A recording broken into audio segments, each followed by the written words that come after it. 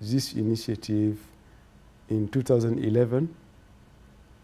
The objective was to have a think tank of people coming from the industry, from the government, and also from the civil society, just to come on an individual basis, to be a think tank, to work together to see how collectively we can add value on what is happening today in the disaster management.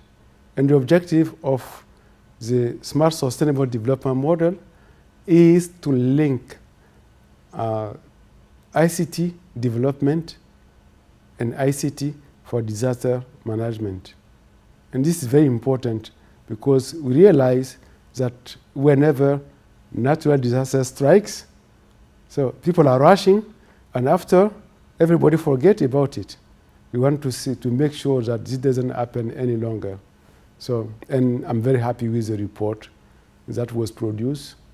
The second initiative is called Empowering Development.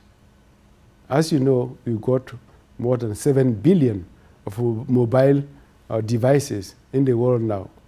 Almost all the population of the world will have access, at least in average, to one mobile device. So why don't you use that for development? And this is about empowering development. Because we have to go beyond just the voice. We have now to talk about using the mobile devices for education, health, sport, and others. So this is what it is about. This initiative also produced a report we just adopted and launched today.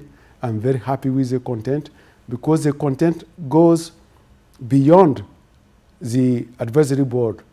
It's a content we are going to publish for the world. Then everybody can use it. It's a public.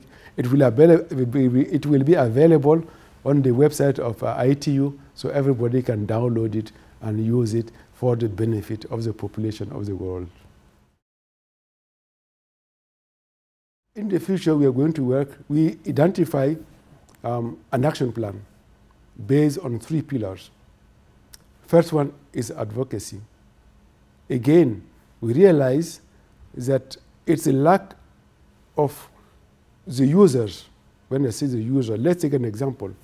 As far as the ministries of education and health, they don't realize what ICT can bring to them. They never become a client. So they never use the potential, fully the potential of the ICTs. So this is what we call advocacy, part of our advocacy. We want to make sure that we embrace all the ICT ecosystem, that all the users and the service provider can get together and understand really the potential of ICTs. The other we discuss about is about innovation. We are in the sector where innovation is key. So how can we use our right on the ICTs for innovation in development? And the third, of course, is resource mobilization. We need to implement some projects, and we need some resources for that. And finally, actually, as I said, we need to put those reports at the disposal of the world.